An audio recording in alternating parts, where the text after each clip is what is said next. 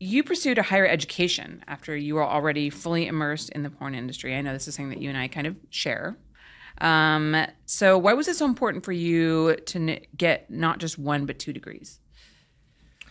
Oh, well, I feel like I talk about it in my book a lot, but basically, so I always felt like I needed to go to college because my family expected that of me, but I definitely felt like when I got into porn that I needed to have multiple degrees, if not more than 2, because people have a perception that they put on you, and it's that, you know, if you're doing porn, you must not be smart. And like, I just think it was a defense mechanism. I'm like, I've got to go get some degrees. I cannot have people thinking this of me. That's the fucking truth. I mean, and I appreciate your honesty. I mean, I can relate because I also went to UCLA and like finished up my degree there while I knew I was going to be in porn. And it was the same kind of thing. Like my family expected it of me. I knew my dad would like never let it go if I didn't fucking graduate college. Never. And then, number 2, I don't know. I'd always expected to go to college, and I'd always expected to get like, I mean, I only have 1 degree. But that just felt like I just needed to finish that path for myself. Yeah. So what was it like working in porn and going to school at the same time? Oh my gosh.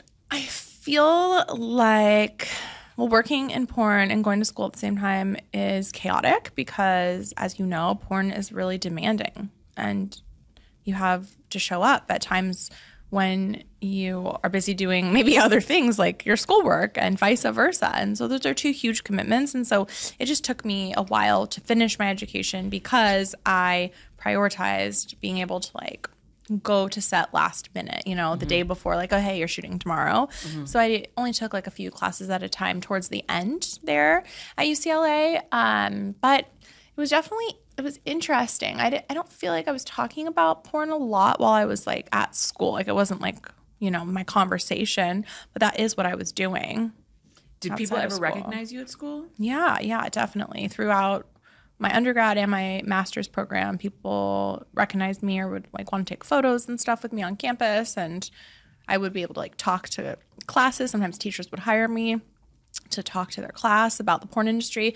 I think it's fascinating how in California, at least, academics are infatuated with the porn industry. They want the porn girls to come to school and talk. And that's always been like fascinating to me. It's actually something I've always wanted to do as well. Oh, you would be so good at that. But I've never... You would literally be so good at that. All right, hear that, universities? Yes. Oh my gosh. Come talk to your kids about porn. Yeah. We're going to talk about DPs and double anal. I feel like you would just be like the best at that.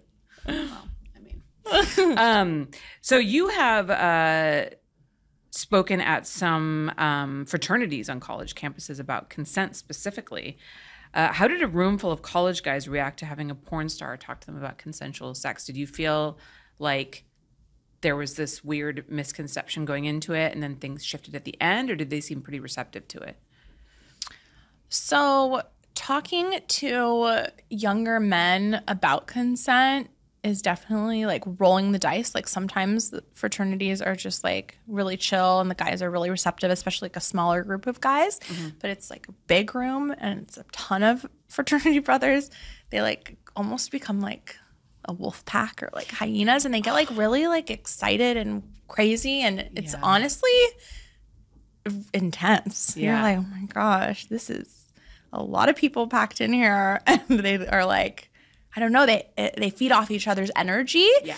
And sometimes if, you know, one speaks out and says something stupid, then the other ones will. But overall, most of the times I got to go to these fraternities, they were really respectful and inquisitive and wanted to talk and have conversations and ask questions. And it was just like fascinating to me because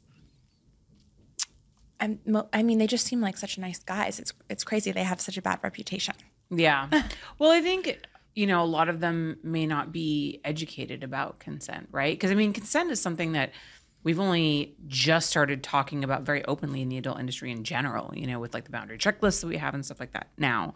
And it was never something that was really like, a lot of things were assumed Correct. You know what I mean? Yes. So I can see how that would definitely be like a new topic of conversation, especially among like fraternity brothers. But do you feel like you got through to them? Like, were there guys who came up to you afterwards and said anything that made you feel like, okay, I'm making a difference here? Oh, absolutely. I feel like the conversations had an effect on the fraternity brothers. But the main thing I really got from doing those talks was that the conversation about consent needs to happen way before kids get to college. That is something that like you and I need to teach our children when they're born. Like it needs to be like immediate, you know, because it's something that I have, you know, nephews and they're young and you can just see like that conversation has to happen so far before they get to college and are talking to an adult actress in a fraternity. It needs to happen just like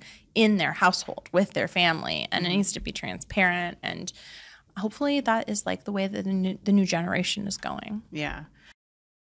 Hey guys, if you want to support my show, then you should think about joining my Patreon. At my Patreon, I offer all kinds of amazing perks in exchange for your financial support.